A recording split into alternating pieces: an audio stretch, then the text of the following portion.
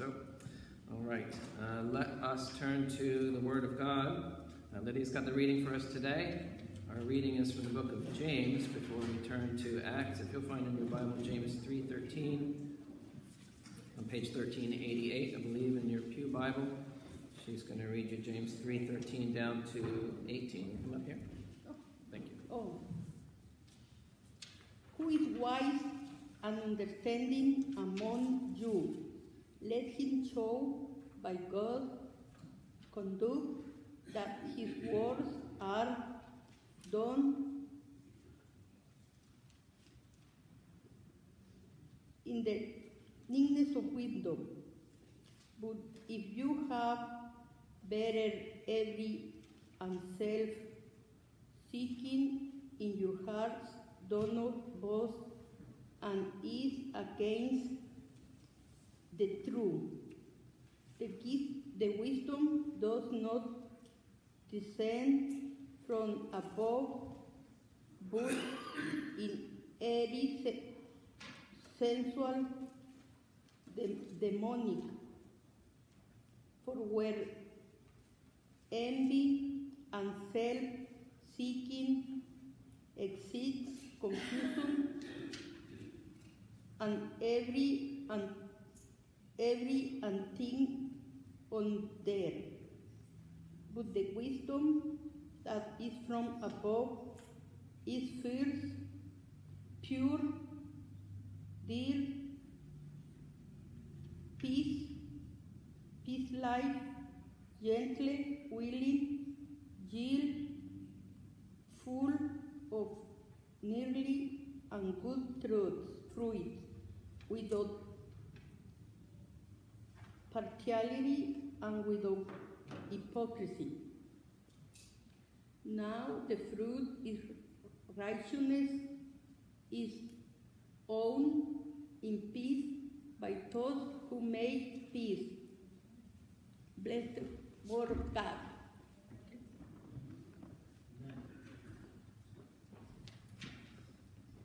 Thank you. Let's pray.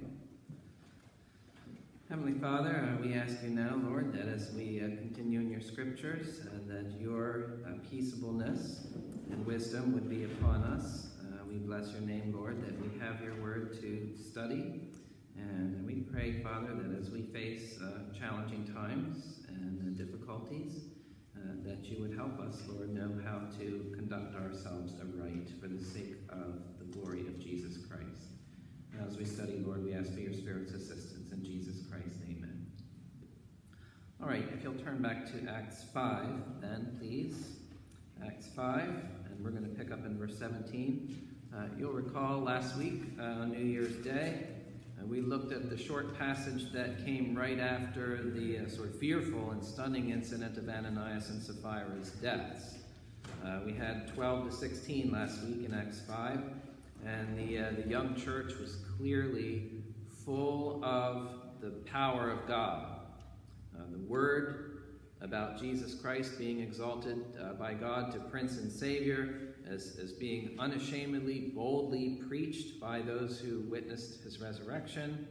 God is authenticating their words by means of numerous undeniable miracles, right? Power from above clearly evident in the Christian gatherings. And last time we outlined the church's right relationships, if you'll remember, toward God, fear, worship, honor, obedience, toward one another, loyalty, love, generosity, like-mindedness, and then, of course, toward those on the outside, if you like, toward their countrymen, and really anyone who inquired about what's this all about, good works, goodwill, right? Encouragement to come and hear and come receive the Lord's salvation. So lots of miraculous, instantaneous healings are taking place, it says, at the hands of the apostles. These are signs, they're signposts that the life of God is present here, right? Here is, in Christ, life more abundant given by God. And it said that multitudes were being added to the Lord. Okay, now remember, there were some who respected the believers but didn't join them, but there were many, many others who did, and the number is growing. It said that many were added to the Lord. But last week I mentioned that there is one other group of people in the picture to take into account. These are some people who reacted very negatively to what God was doing in the young church. And so that brings us to Acts 5:17. So if you'll read along, I'll just read you 17 and 18 for starters. It says, "Then the high priest rose up, and all those who were with him, which is the sect of the Sadducees, and they were filled with indignation, and laid their hands on the apostles, and put them in the common prison." Okay, filled with indignation, or alternately jealousy. Now that that thing was stated very briefly and without much detail, but I don't want it to get past you that the high priest's response and the other Sadducees' response to dozens of miraculous healings and their reaction to a spirit of widespread joy and unity and this overflowing generosity among literally thousands of Jews, their reaction to this message of God's merciful, loving kindness, to countless people turning away from sin and turning to God, demons being driven out of people, and like the Sadducees' response to all of that is rage, indignation. And they send out their guards or officers or whoever, and they have all of the apostles, presumably all 12 of them, forcibly arrested and thrown into the dungeon. Okay, they are determined to stop this cold. Now, what can you call that but malice?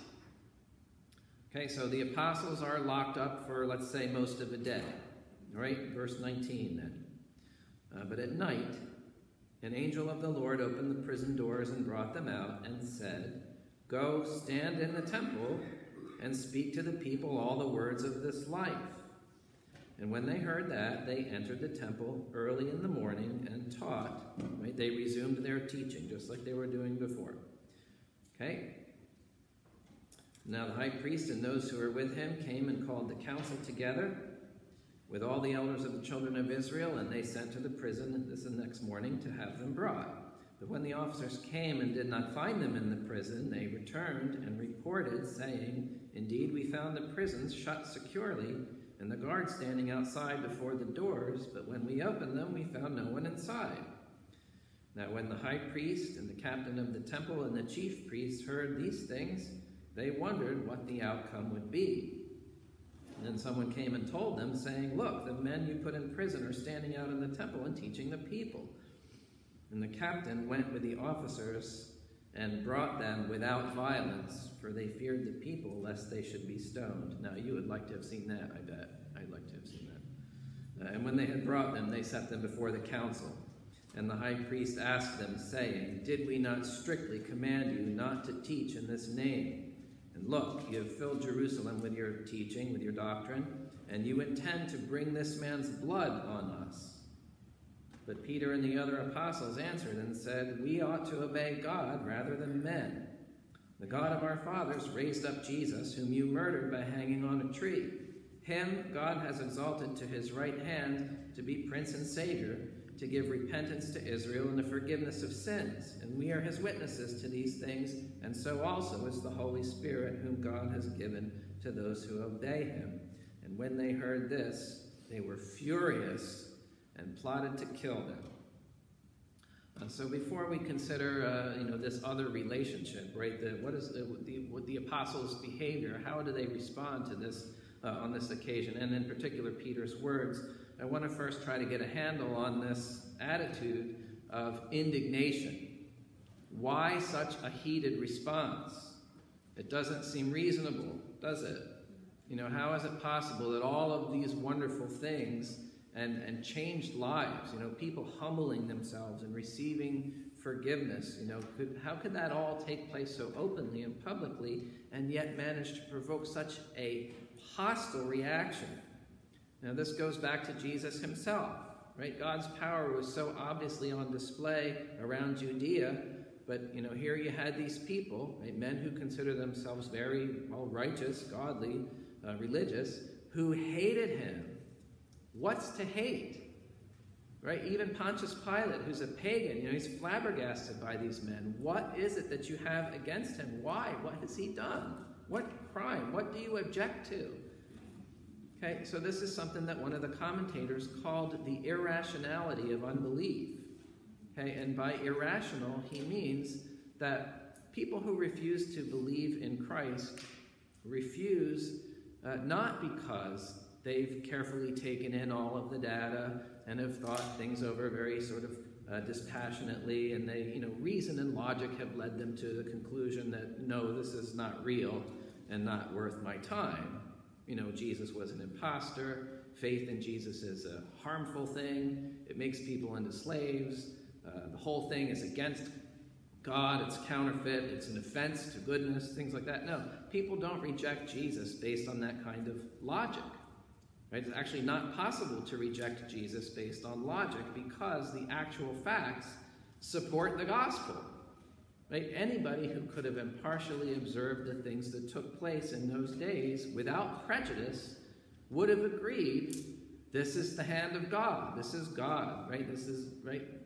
That's what the evidence shows. Jesus' own works, and then the works of his apostles. Right? The stuff going on here is supernatural.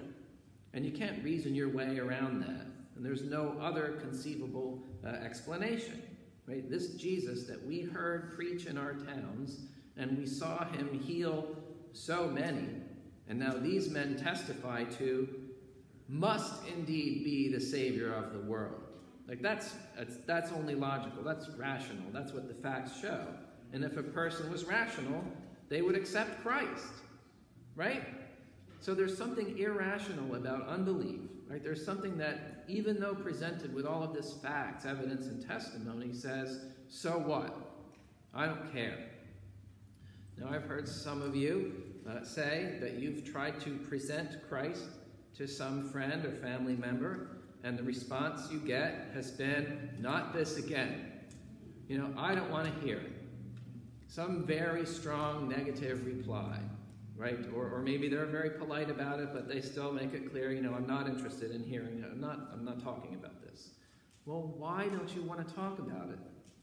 Why don't you want to hear it? I mean, I could understand if I was trying to get you to believe in, like, Rumpelstiltskin. This is a kid's story, everybody. If I was trying to make you believe in Superman, you really ought to believe in Superman. He's got all these awesome powers, and, you would be amazed at what he can do. He's the product of somebody's mind, right? And that would be rational to say, look, there's no need for me to believe in Superman. You can actually do just a very little bit of homework and find out when and where he was invented and by whom, and, this is a kid's story. It's not real, and I don't have to believe it. That would be rational.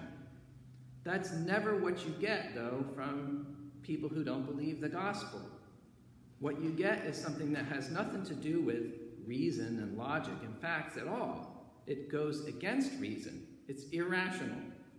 Something else is in there that overrides the force of reason. Okay, now look at this passage again. Is reason how you would describe the way these Sadducees are behaving? Not at all, right? Do you see them? They're not trying to tell the apostles that, guys, you're out of your minds. You're delusional. None of this ever happened, right? You've made this whole thing up. There's no healings. I don't know what you're doing, but it's some kind of magic trick or some kind of carnival sideshow thing. Are you trying to get rich off of this? Are you some kind of con artist? Can't you see that by lying to people like this, you're provoking God to anger? No. There's nothing like that in the Sadducees. There's never an accusation that the apostles are lying. There can't be such an accusation because it's all being done right out in plain sight. It's all out in the open. Okay? Remember how this thing unfolded. Before this, the first time the Sadducees intruded was after the man at the beautiful gate. You remember the lame man? He's walking and leaping and praising God. Okay? They accosted Peter and John and said, what's going on here? What gives? But among themselves, they admitted this is an incredible miracle, and we can't deny it, right? But we have to stop it. We have to prevent it from going further. Well, why? How's that being reasonable? What's your motive for saying we have to stop this? What is a person's motive for saying, I don't want to hear it? You keep that to yourself.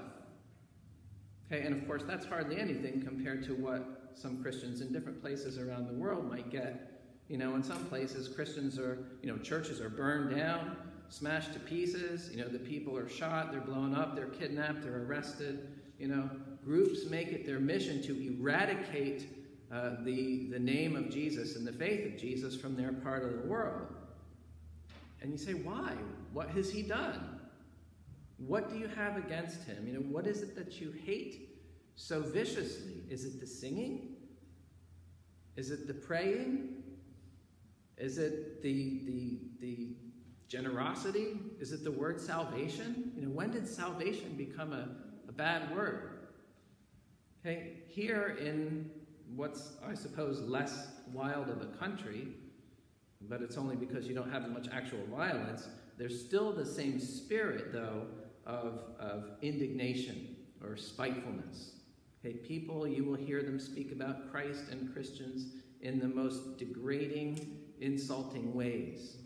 Okay, people act as if we're just too educated now to believe in something like old-fashioned, primitive like this, but that's not how they talk about Christ. As if he's just an old-fashioned theory that everybody knows better now. So, for example, there used to be the belief that you could tell a person's character, qualities, and personality by the shape of their skull, and that was a medical field. Well, everybody knows that's nonsense now. Nobody believes it. It's been thoroughly debunked. Okay, but people don't get hot under the collar about it. You don't get indignant about somebody. If somebody say, I believe that, you could be very rational, and all you could say is, let's look at some evidence, and I can show you very easily there's no correlation between the bumps in your skull and what you're like. Nobody believes this anymore. But what I'm saying, you wouldn't get hot about it, you wouldn't get angry. And if somebody knocked on my door and they said, I want you to believe in Superman or Hercules or somebody like that, I'm not going to get angry at you, except that you made me come to the door, but you really should believe the earth is flat. Well, no, okay, it's not something, it's silly, but I'm not going to get angry about it. But when the subject is Jesus, why is there so much antipathy and scorn?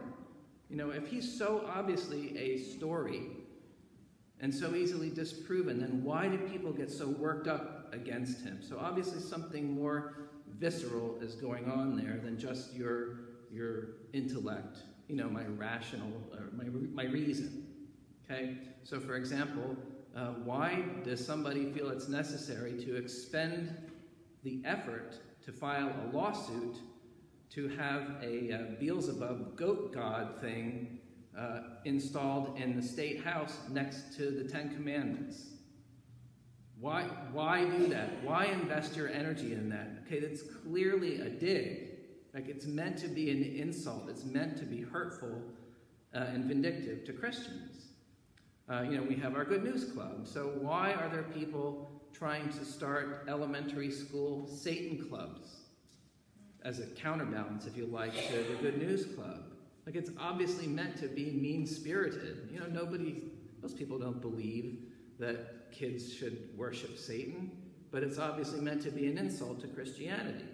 Okay, and so people are talking about now Christians should not be allowed to participate in the political process. There's people who celebrate when a famous Christian dies, and they say all kinds of nasty and mean things and vulgarities about this Christian who just died.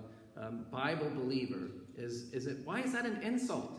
Call somebody a Bible, it's right up there with redneck and crackpot. You're a Bible believer. And it's said with venom and spite and negativity. That shows you that it's not reason that's operating here. It's something more animal, something more visceral. Okay, and surely if it wasn't for the fact that we have better law enforcement in our country than in some other places, there would not be that much hindering the same kind of brutality against Christians here that you find elsewhere. And you say, why though? What has he done? What crime did he commit? What is it that gets under your skin? Why must you shut this down or shut it up? Okay, if it was just a matter of whether it was true or not, The Sadducees never would have acted the way that they did. If it was all fake, this would have been very easy for them to deal with. The problem they have is it's all true. And there's not a thing they can do to change that. And they hated the fact that it was true. And they took that as a threat to their own power. And they hated, really what they hated is that an authority greater than their own had the nerve to act without their permission and apart from their little structure. Okay, and here's what it comes down to, and here's what gets under people's skin and why they demean Christ and why they say, don't come around here with that. It's a refusal to yield up personal authority, personal autonomy. If Jesus was really a charlatan and a fake and a phony or a legend, well, who even cares? You know, he makes no impact on my life. You know, it's like Hercules. He has no impact on my life. I don't even have to, like, give you the time of day about it. Okay? I'm free to make whatever choice I want, whenever I want, about anything I want. So here's these men. They're in authority. If you like, they manage Israel, right? They set the practices and standards. They're the ones who deal with the Romans. You know, ostensibly they say, well, God is supreme or he's over us. But in practicality, they speak for God, right? God does what we say God does. And the nerve of somebody to bypass our authority, my autonomy, and that can't be tolerated. That has to be shut down. So here's the indignation, right? How dare they? At that point, you've left the realm of reason. Okay, like I said, it's much more animalistic. It's, you know, it's not intellectual. It's something in the guts, I guess you could say, in the heart. And I suppose the word for it is pride. But, you know, what it really comes down to is self, you know, myself. How dare they ignore me? Whatever it is that dares to bypass me or overrule me has to be shut down post-haste. Okay, and that's why people will lash out with ridicule and attacks and vulgarities. You know, you've got to knock this down. You've got to smash it down. And that's why they lay hold of people and lock them up and put them away. It's to shut them up. And it's why around the world and down through history, there's been so much actual violence against Christians. It's simply because we acknowledge, and just, it's really just merely pointing out the fact that God has authority, right? That God's authority exists. And that it takes a certain shape and form, namely his word, his son. Okay, we didn't make any of this up. We're accessories to the fact. You know, we're just witnesses to it. That God exists, and as God, by definition, he has authority. And as God, he can decide in what way he's going to manifest that authority and bring it to bear. He decides how he's going to bless and by what channels. Okay, and how much sense does it make for us to be down here sort of grinding our teeth about it with indignation and saying, how dare he? Right, but that's only reasonable that, you know, as the supreme being, that we allow him, if allow is a suitable word, if we allow him to be the supreme being. Okay, we don't allow him, that's what supreme means. He's over us, right? So we don't say, how dare he? Don't come around here with that stuff. I don't want to hear it. Okay, I don't get it. You don't want to hear how the supreme being has pity on his little creatures. You don't want to hear about his fatherly loving kindness, how he gives us all kinds of good things, even though we're stubborn little cusses. How he makes a way for us to know him and find out about him. He offers us a share in what he's going to create. You don't want to hear how he gave us a son, a wonderful counselor, to give us encouragement and guidance and rescue us out of this awful swamp that we made for ourselves. I don't see what part of that is hateful. I don't see what part of that deserves contempt or attack. Do you oppose people finding out about God and having peace with God? Do you oppose people leaving their lives of sin? Did you want people to sin more? Right? Do you oppose the idea of people loving each other and caring for each other and cleaning their lives up and praising God? Okay, but for some reason, people do despise that. Okay, so here's where the high priests and the Sadducees, they put their foot down they have the apostles locked up, and it's so ironic. They expect to bring them out in the morning and give them a piece of their mind. We run the show around here, and then they go unlock the cell, and they find out they don't run the show around here after all. Okay, and they have to go out, sort of politely and say, "Can you please come this way so that we can yell at you and hear?" But even after seeing that, the self still doesn't yield. Okay, the "how dare you" continues. And Peter's saying we have to obey God rather than men. It means nothing to them because they're the men, right? They're the ones not being obeyed. And nothing dares do that to me. Nothing can overrule the self. My self cannot give way for anything. Even though the evidence persuades tons of people, right? Even though it's beyond obvious at this point, I'm going to be my own authority. God will do what I say he's going to do, right? He's going to behave according to my preferences. Okay, you're determined to bring this man's blood on us, they say. Well, you shed his blood, didn't you? Okay, it sounds like you're determined to not be held responsible for what you did. So you see, we're outside of the realm of reason now. We're in a realm where the self must dominate and prevail. The self is supreme. Okay, nobody better ever dare call me guilty. Nobody ever dare tell me God has said. Nobody's going to take away my standing as the boss around here. Okay, and that's how they reacted with Jesus. At first, very suspiciously, eventually, violently. How dare you bypass our tradition? How dare you heal somebody on the Sabbath day? How dare you teach us about God? Okay, we are the teachers around here.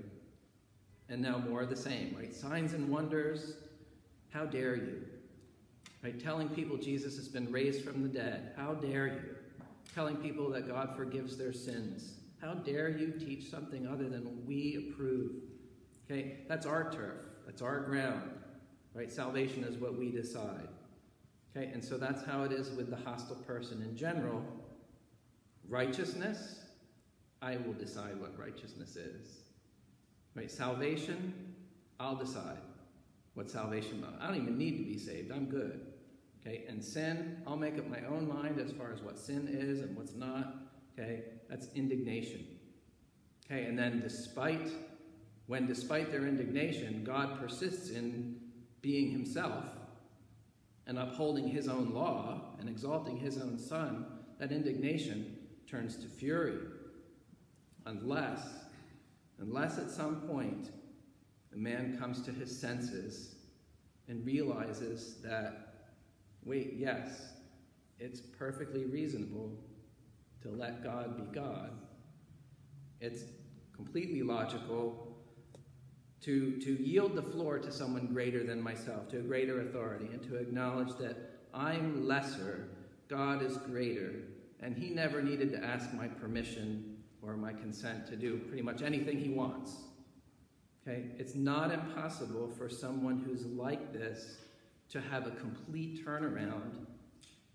Right? All things are possible with God, right? And in fact, we haven't met him yet in the book of Acts, but this is exactly the sort of man that Saul of Tarsus was. Right? He's a man who at first and for a long time was indignant, righteously indignant as he saw it about the disciples of Jesus and their message. He was very much the sort of man who would say, how dare you people do this? Don't come in here with that. These people ought to be locked up. They need to be shut down. Right? He was all in favor of having them actually removed altogether from Jewish society. Does that ring a bell? Okay, I never want to hear this Jesus business again. I wish people would stop talking about him. I wish we'd get rid of the whole thing. But you know what? Later in life, you find him saying, once I was a blasphemer and a persecutor and an insolent, arrogant man. Indeed, I myself was convinced I must do everything possible to oppose the name of Jesus of Nazareth, and I was so obsessed with persecuting them that I even chased them down to foreign cities. But the grace of our Lord was exceedingly abundant, and he made an example of me in the best way imaginable, right? He he made me an example of his immense patience, so that in me, of all people, such a sinner, that Christ Jesus might display his perfect love as an example for anyone in the future who might put their trust in him and also receive everlasting life. You know the song, if you went down to the New Year's Eve thing at the Nazarene church, they sang the song, I Saw the Light. You know the song, Hank Williams song, I Saw the Light. Where does that come from? That comes from him. Right? Saul literally saw the light, saw the blazing light. Saul, why are you persecuting me? Why this indignation? Why this prejudice, this blasphemy? Open your eyes. Use your head. Let God be God. Right? Let him show you his salvation, his righteousness. Not what you think it's supposed to be, but what it is. And yes, that makes perfect sense. Right? It's perfectly rational when you look at the facts, when you look at the works of Jesus, and the works of his apostles, and you see the power of God that was present. What was I thinking? It's like I was blind, but now I see. Right? Myself was in the way. You know, I couldn't see the truth around my own big fat head. Right? But now to the King, eternal, immortal, invisible, the only God, to him be glory forever and ever. Amen. Okay, use your reason. Step outside of yourself for a moment and see the thing that God has done. He sent his Son so that in him you might have peace with God and you might know him and walk with him. Well, Heavenly Father, we thank you for our instruction today. Thank you, Lord, for a lesson from your word. And Father, we pray for your grace and mercy to be upon those that we know that are hard-hearted and indignant and who oppose your word. There are those that we love, Lord. We just want them to see the light, to open their eyes. And we need you to do that, dear Father, to shine the light of pure gospel truth. Help us, Lord, ourselves, to realize that you are our King and our authority, and that we owe you our allegiance and our obedience. And we do rejoice, Lord, that you have caused us to see the good news of Jesus Christ and all of his perfections, excellencies, and beauty. Thank you, Lord Jesus, for our so great salvation and for the promises that we have. Please continue to teach us through your Holy Spirit. Please continue to form in us that which is pleasing in your sight, in all good conscience, good character, good conduct. And we praise you, Lord Jesus, that you're going to use us to bring others into your kingdom. We ask you, Father, that you would add more to the Lord through our word, our testimony, and our good works. Please, Father, give us the strength to be good disciples. In Jesus Christ we pray. Amen.